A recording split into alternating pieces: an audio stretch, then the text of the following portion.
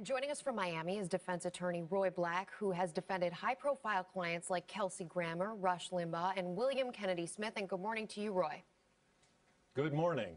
So it seems like, and Elaine just laid this out, there have been leaks every day in this case. There have been new members of each individual's family coming to the table, sharing details about the two individuals. How difficult is that going to be with this very public narrative taking place for someone to defend George Zimmerman?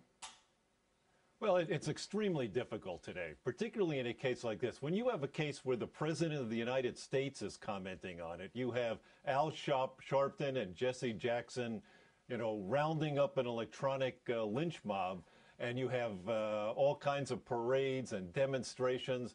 It becomes very, very difficult to defend the case because the entire community becomes poisoned. They all want to be on the right side. So it's just a horrible situation.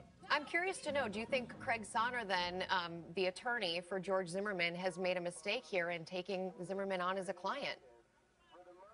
Well, no, lawyers, our job is to take on unpopular cases. I mean, if we shied away from representing people like George Zimmerman, our system of justice would mean nothing. Everybody is presumed innocent. The burden's on the prosecution. Even today, with all this outrageous comments about the case, a defense lawyer still has to take it on and do the best that they can. One of the defenses here of George Zimmerman is that this was done in self-defense, that he shot Trayvon Martin after being inflicted by injuries by Trayvon Martin. But in the surveillance video that we have now seen, this footage, you see a Zimmerman that doesn't appear to have had any bodily harm inflicted on him. How difficult is that going to be to defend? Well, it's very hard to parse through the facts here. We only know a partial part of the story. I mean, did he get treated by the paramedics before he goes on video?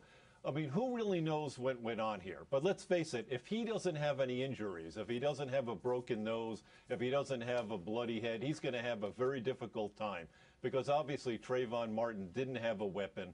So he's going to have to show that Martin was the aggressor and that he was fighting back. And all this commentary about the Florida stand your ground law really is irrelevant. The question is, was Martin the aggressor, and was this man Zimmerman actually defending himself against something that was serious? All right, Roy Black, thanks so much for joining us. We appreciate it.